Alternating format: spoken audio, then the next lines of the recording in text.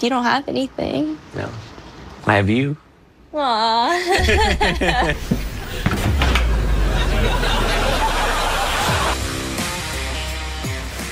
Hello and welcome to Lawd Lukan. It's time to put your feet in the stirrups as we warm our hands on another episode of Life After Lockup. We check in with the Millz's and see how they're getting on with repopulating Las Vegas. It's a very scary thought. Boozy Bianca, aka Coraline, tells us how she knows all about addiction. I'm like, I don't know anything. Randy Robb spills his load on Tenny's surface. What? Hold on. Millz gets some distressing news after thinking he knew his ass from his elbow. There's a butt there. I don't like that. Why is there a butt? Coraline finds something disturbing on the side of her face. And we have a hang on a second about Rob's dad, Rob. All this and more right here on the Lawd Lukan channel. Any other questions? Bonjour, mon ami, guten Tag, Schweig, and Aop to you. Big loves to those who have subscribed, you beautiful people, and an Ashira cat for the laps of the lords and ladies of the Lukan Manor. First today, we're off to Scottsdale to see something spindly, spiky, and generally unpleasant to the touch. That's right, it's Caroline and One and Done Daniel. And this week it's all about getting a decent job. Well, that leaves old starfish knickers out of it then. And One and Dan is experiencing problems getting work. But today, this moving company, they reached out to me. Oh, that's convenient. I bet one of the producers was moving, so they thought they'd get a better deal if they get the company a bunch of national coverage. But that's just my little cynical mind. I'm sure it's totally genuine and not at all scripted. Unlike this performance of, I'm so happy sad that I could cry. They want to put me to work. Yeah, so he's got a job with a moving company. You know, like moving stuff. Not too challenging to comprehend, but because comprehension takes understanding, and understanding requires empathy, Coraline's left clueless. I'm like, I don't know anything. Okay, well, yeah, it's like a moving company. You know, you pick something up from point A, and you take it to point B. What's there to understand here? From what I understand, we're just going to private residences and moving people just from house to house. Why the hell are we spending so long deciphering what a moving company does? Anyway, Coraline gives the whole supportive thing a go by telling him that he's got nothing. Yeah, cheers. You don't have anything. No. I have you. Aww.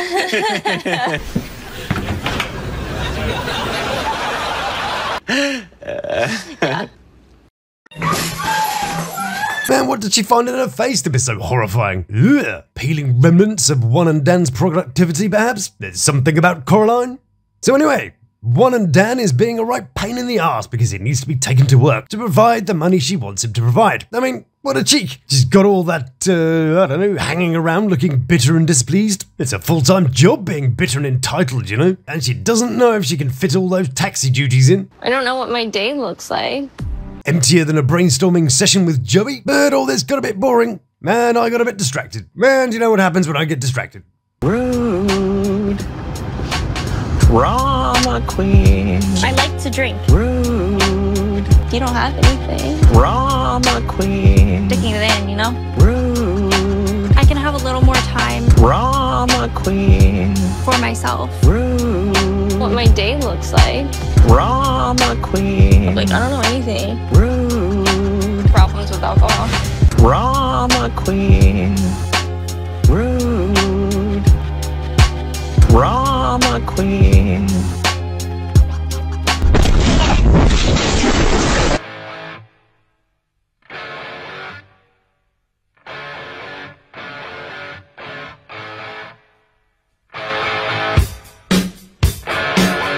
Yeah, it's only slightly distracted, but I do like doing funny car stuff. Be great.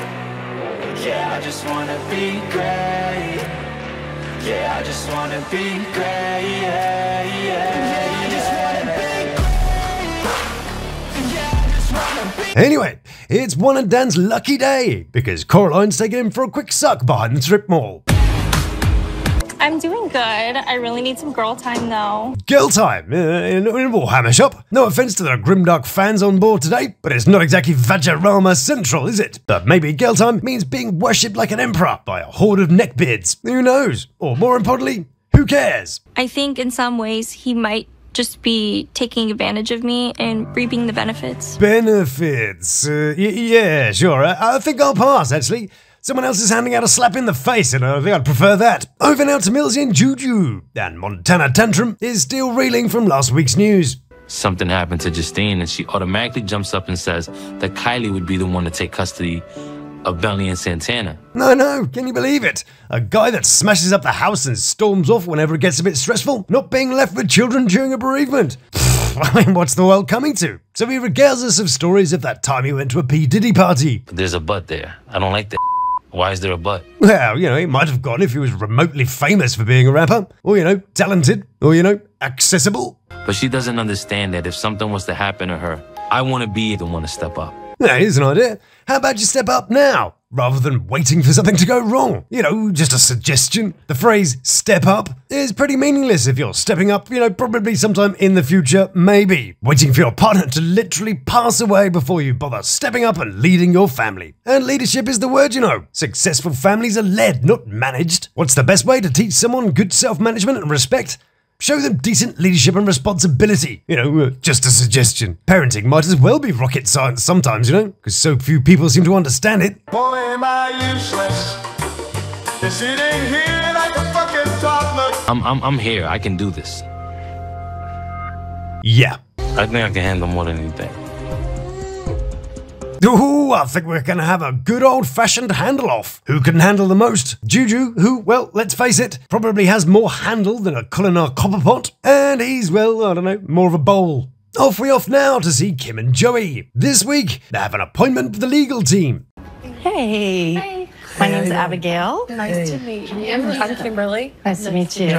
Yeah, no one cares who the other person is. I think she just wanted to be on the telly anyway. Doesn't really have a practical function, but don't worry. Joey is vetting his legal team. Well, he's kind of vetting her bum as she walks past and gives it a gentle nod of approval. The rest is pretty boring, really. They're sort of touting a storyline whereby Joey... You are the father of one of Kim's kids. Guess we'll have to call her Legs Akimbo Kim from now on. Here's some of the fun thinking faces the lawyers make.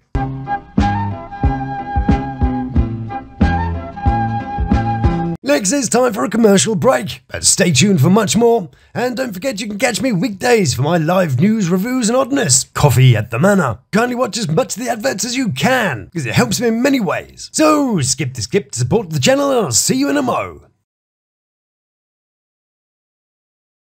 Time now for a cup of Tenny and Rob. And we're off to meet Rob's dad Rob in this episode. Ah, lovely. A bit of family time. Maybe he'll swing for someone too. Now, I don't know much about basketball, but I think he's got all the agility of a gazelle that's been shot in the head and is limping off to die somewhere. Just, trying to figure the life thing out. So, Rob's dad, probably just some run-of-the-mill teacher or something, right? Hang on a second. Rob's dad teased us with this little nugget. We had previous murder cases and stuff like that we had went through and we had beat all that stuff, but...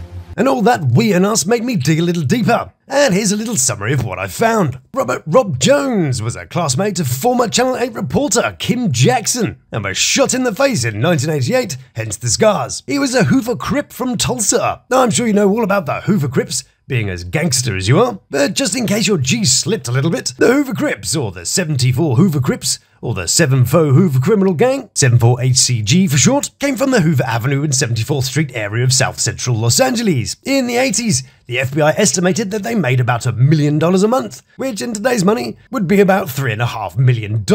It was founded by a guy called OG Peanut, and they don't much like the fellows over at the 79 Mad Swan Bloods. Unfortunately though, one day, OG Peanut and his friend Lucky were both caught slipping in a restaurant by the rivals, the Juice 8s. And poor old Lucky had to enjoy the irony. But all this joining gangs and getting thrown in jail is not his fault, No, it's all about a curse. It looks like it's like deeper issues, like generational curses. Yeah. Okay, sure. Well, a generational curse is a negative pattern inherited from ancestors who rebelled against God or have sinned. So it's not their fault they did a bunch of criminal shit and got caught. It's all just, some old guy's fault. I see. That explains everything. This is Daniel Baker. He's a movie star from the 60s and the 70s. He produced and starred in Zulu and The Italian Job with Michael Caine. Do you think he looks familiar? Well, he's my great-granduncle and was a naughty gambler. Therefore, everything I do is not my fault. See this guy? Francois Boucher, or Butcher, as it was when it came onto England land. He was a French painter from the Rococo period. Those are the ones with all the jests, cherubs, and cheekiness. He used to paint naked women that go and hang out at the Palace of Versailles, which was the equivalent of the Playboy Mansion back then. So you see this guy? Doomed, I tell you. And that's where you got to start with them when they're young. That's where Diddy went wrong. Big Daddy Rob is very important to Little Daddy Rob, and has rolled a few models in his time. My dad is a heavy role model for me in a lot of areas in my life. Such as, doing stupid stuff, getting caught and wasting half your life in a box. Yeah, nice one. It's a trip to Syracuse on the to-do list for a little time with Zeruiah and Troy. I started smoking weed when I was about 12, sneaking around doing it. I've been smoking ever since. Probably the worst advert for cannabis ever made. The cannabis guys had it good when an ambassador such as Elon Musk rocked up with a fat one on that Joe Rogan show. Then they were all like, see, doesn't make you stupid. This guy's really clever. Then Troy rocks up with his 3.5 inches. Which is odd, because, it's also his IQ. Maybe I'm just being harsh. Maybe it's just those high sideburns draining his intelligence. On a side note, Zeruiah dressed up as a policewoman the other day to spice up their bedroom life. She told him he was under arrest on suspicion of being a love god. 5 minutes later, he was released due to lack of evidence. These are my favorite. Which is a total lie because... I haven't tried them. I do love how they're so unaware of what the other one's saying. He had no clue what she said. All he heard was a rouser and he slipped into some sort of penile-induced coma. I also love the low-key sniper Karen. She get that high, why I can't get that high? Troy, you're an adult. So they go off and, start crying and a bunch of stuff that I can't show happens. Then Zeruiah has a question about multiplication. Would you want to have another kid? And can you believe it? For the second time this season, Rob has a perspective that is actually clear, responsible, and, pretty realistic. So hold on to your trousers, because here it comes. That's another human being. That's another life. We already got 2.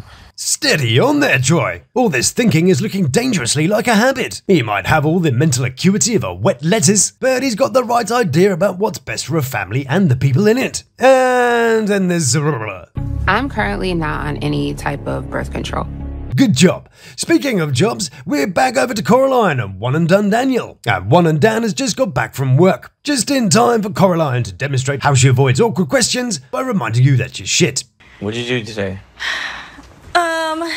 You're just gonna sit on the couch all nasty? You were sitting there all nasty before he turned up. Just saying. But that is kind of true, No one wants a little funky onion patch on the sofa. But this woman is pure heartless entitlement. She'd rather he spend $150 on Uber, when he's probably only bringing in like $500-600 after tax, than get off her lazy bum and drop him there and back. I'll take you like once or twice, but I don't really feel like taking you and picking you up all the time. Sure, it's probably very wearing having to drop someone off somewhere every day. But, what happens when you have kids? They tend to need to be somewhere every day. What you gonna do, just stick him in an Uber and hope for the best? But she doesn't give a flying fluffy duck about what that means to him. It's $20 an hour, which is above minimum wage. Okay. It's all right. It's all right. And what the hell did you bring to the table, miss? It's not like you were setting the world on fire before you guilted your mate into driving you home, even though she was so drunk she passed out at 80 miles an hour. Well, that's my version of events anyway. She's got no interests, no discernible skills. She's probably a right pain in the arse in the work environment, as he's all needy and such a liar and all backstabby and has a lack of empathy for her team.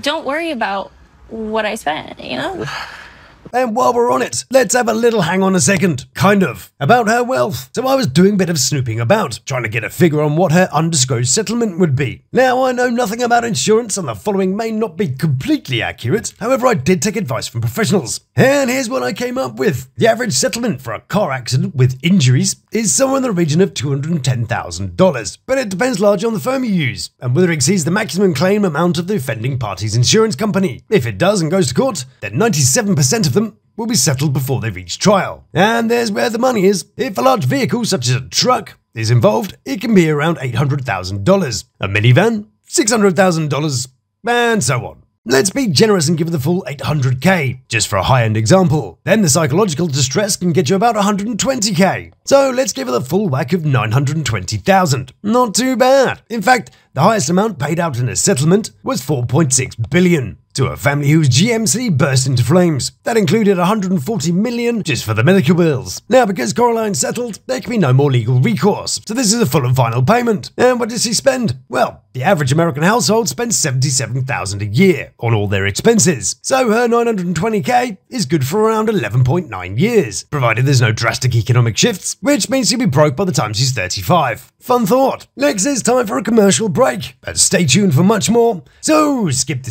support the channel, and I'll see you in a mo. Back now to the Millz's, and Millsy piqued my interest with this comment. He was cooking something, I don't know, the kitchen made a loud boom and... Interesting.